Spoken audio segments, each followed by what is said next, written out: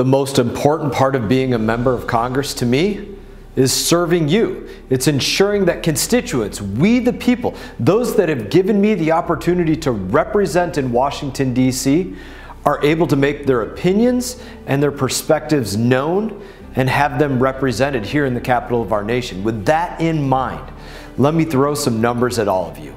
190, 467, 1,908, 139,674.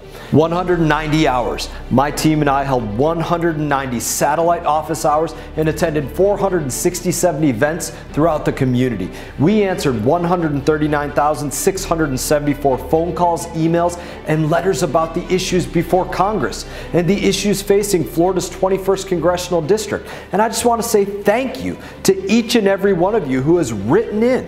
We're blessed to live in a representative democracy, but it doesn't work unless you make your voice heard, and our community makes their voice heard. On top of those calls, we helped 1,908 people who were stuck in the red tape of the federal government that's supposed to be helping you, but actually they're getting in your way. Whether it was a veteran who couldn't get a copy of their records or their DD-214, or someone whose business was having trouble with the IRS, the most frequent call that I got is to help somebody with federal agencies. This year there was one agency that we got more calls about than any other, and that was the Department of State. On average, passport wait times are somewhere around 3 to 4 months, and that is a number that is increasing from what I understand. Visa wait times are even worse in many cases. Certain posts, it's not taking weeks or even months, it is taking years. I've dealt with this personally myself. State needs to make sure that it's doing the basic functions at the highest possible levels. Americans are frustrated.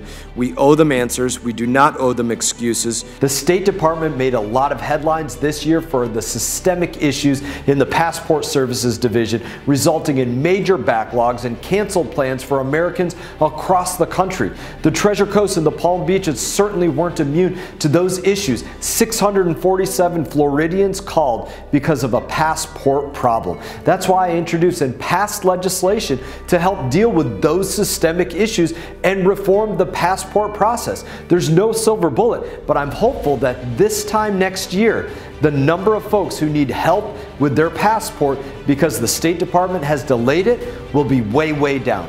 But no matter what issue you're having when it comes to the federal government, I hope that you know that you can always give my office a call, and we will do everything in our power to help each and every one of you.